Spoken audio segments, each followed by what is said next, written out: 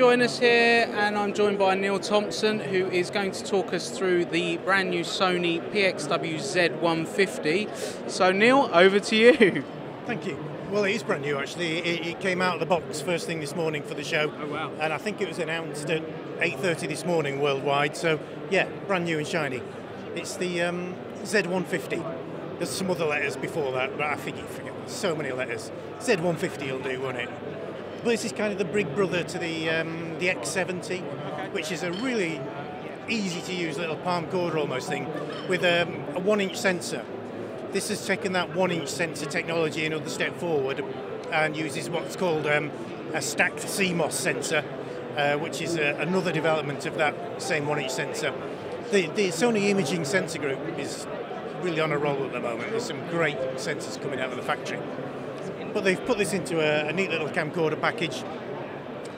12 times optical zoom on it. It says 18 times there, but that's including the clear vid zoom technology, which is kind of a digital zoom, which sounds really bad, but it's not. It's brilliant, and it works fantastically.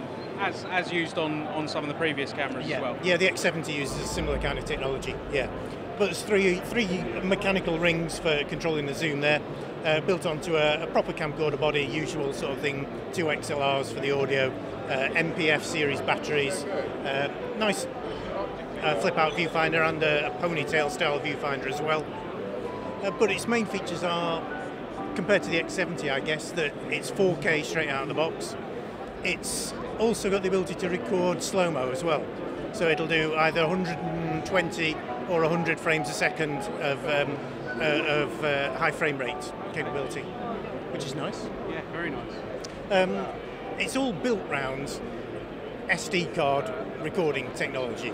So the cards are really cheap to buy, but the limitation there is that the write speed is not quite as high as it is, say, on an FS7 where you've got the XQDs.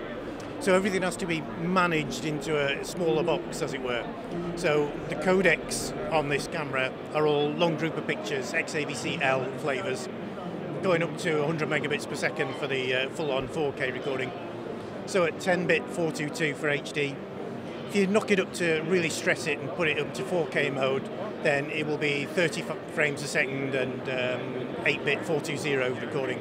So very similar to the FS5. FS5, yeah, exactly. It's exactly the same kind of philosophy, if you like. If we're going to have to record on SD cards, which are cheap and cheerful, then we're going to have to look carefully at the data rate and manage it. But the XAVC-L codec is really good. I mean, it's very efficient. For about the same data rate as, for about half the data rate of XAVC Intra, you'll get the same quality or maybe better even. It'll stress your hardware a bit more, so if you're playing back on a laptop multiple streams, then it's going to stress it a little bit, but that's the price you pay. Yeah, no, exactly. Yeah. Now this is available now, is it, or? Shown first today, available I believe April. Probably coming in, I don't know if I'm supposed to say this or not, but just under 3,000, probably somewhere around that sort of. You heard it here first, guys. No, that's brilliant. Thank you very much, Neil. And if you're looking to pre-order, or if you'd like some further information on the camera, do get in touch. Telephone numbers 0208 977 1222, or you can jump on the website www.visuals.co.uk.